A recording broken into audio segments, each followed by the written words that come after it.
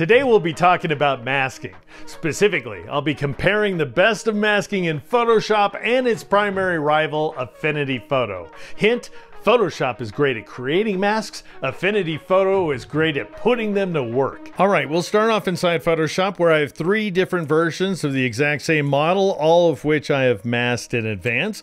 We'll see how that works in just a moment. And then we're going to combine them together inside Affinity Photo because, as you're about to see, Affinity provides some mojo that Photoshop absolutely lacks. And I should mention that all of these photographs come to us from the Dreamtime image library. More important, perhaps, link in the description, by the way.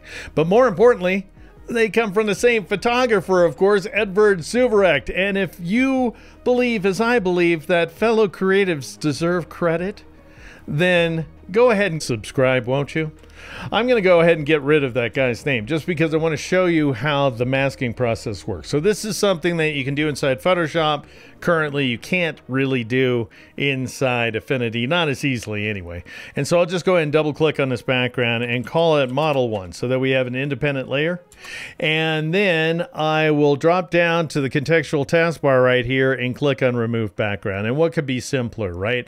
It uses a kind of AI variation of edge detection technology in order to figure out what's hair and what's not hair, or what's human in the case of the skin tones. So it does a good job on the shoulder, for example, and mostly on this left-hand hair. We've got some, problems up here, but we also have some big problems.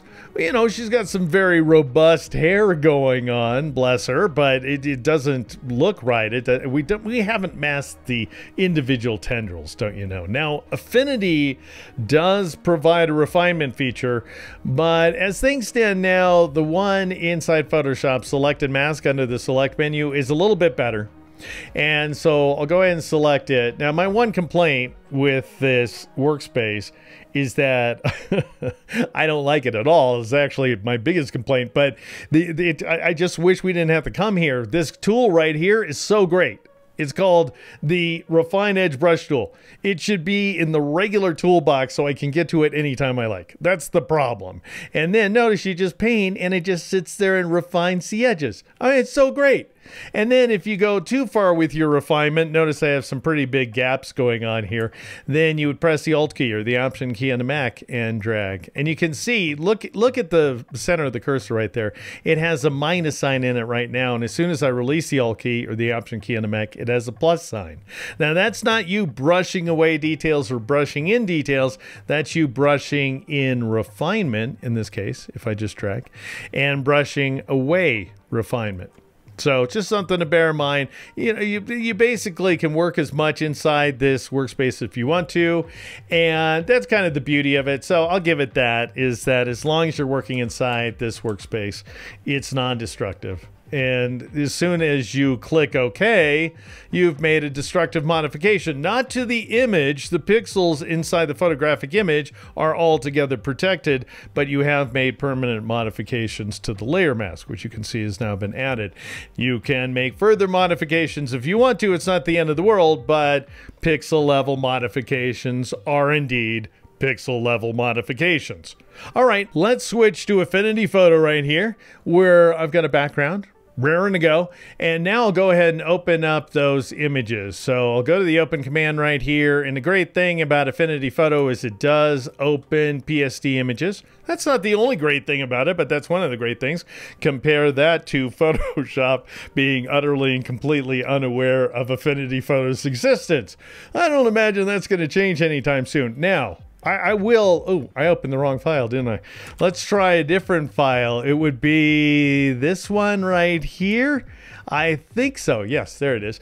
And what you would do inside Photoshop, and I do want to complain for just a second.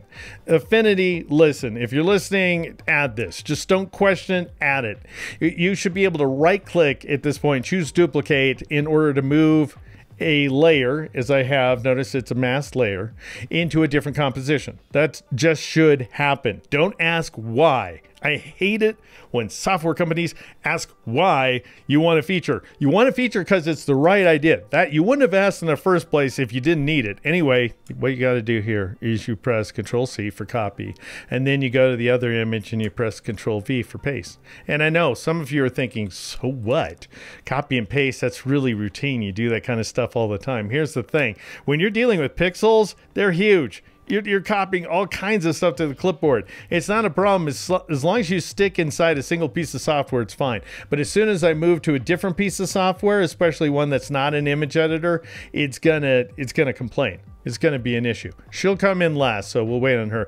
And I'll go ahead and copy her, so Control-C, and then move to this, Control-V, and I'll just go ahead and move her over with the Move tool. By the way, notice everything's coming in as independent layers, just as I created them inside Photoshop. So this part is beautiful, wonderful, and now I'll copy her, same woman, of course, and I'll paste her into place and drag her to where she needs to be. I want her centered on that center guide that I've created in advance. Now, I also want to align the eyes, and so I'm going to press Control-R, Command-R on a Mac to bring up the ruler. Same thing in Photoshop, and I'll just make myself a guideline for where I want the eyes to be.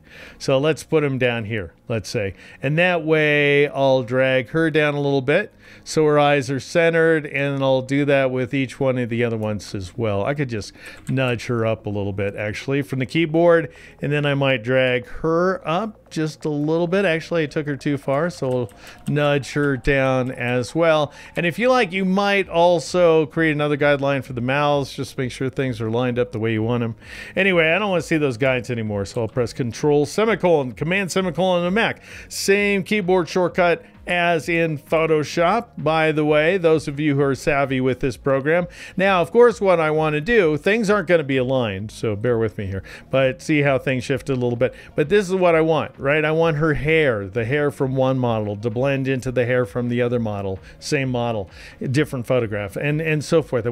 I just want her to blend seamlessly. So what you would do, right? I know you're sitting there thinking, okay, go to Model 2, and select the layer mask right there, right?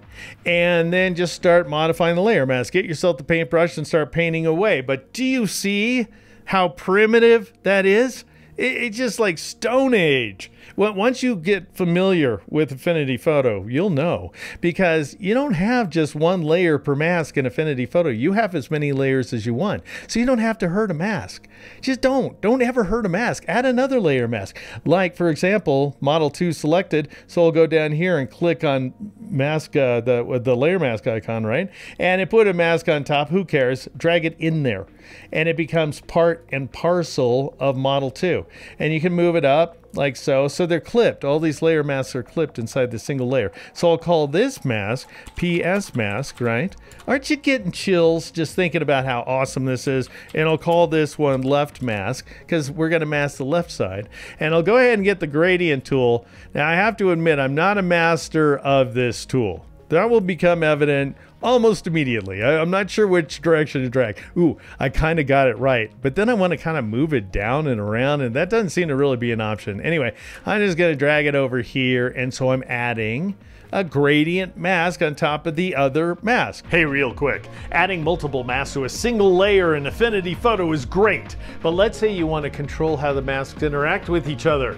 That's when you need what's known as a compound mask. To learn how it works, join my Patreon, which is patreon.com/DeekNow. And now I'll come back to it. Now in Photoshop, I will say, right, there might be a Photoshop defender in the audience going, well, technically, you know, you could take this, if you really want to keep your mask independent, you could take this layer, put it inside a group, assign a layer mask to the group and work that way.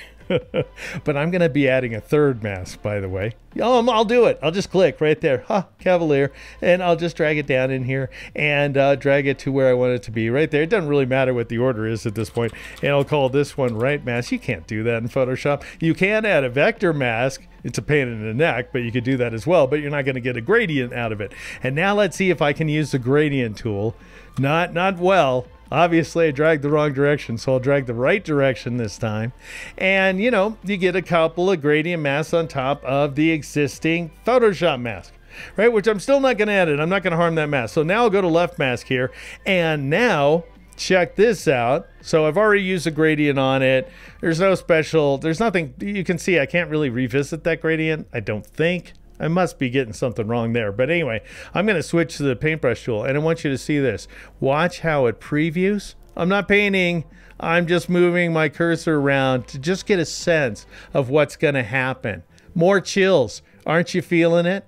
Goosebumps all over the place here. X now to switch my foreground background color so I can paint with white now. I think I'm painting with white. Who cares? It shows me. I don't have to even think about it. Who cares if I'm painting with black or white? Am I painting what I'm seeing in advance? I'm previewing the effect. And then I can go down here and go, oh, I want to paint in more of the hair and the shoulder from the model over on the left-hand side because she's in back. I'm really just modifying the middle model at this point. Or I could paint back her shoulder. I could do whatever I want, right? I like the other thing better, I think, because otherwise she has too many underarms. And then I'll go to right mask right here, and I could paint. You can see it's going to preview right there. It's just going to show you what you're going to do in advance.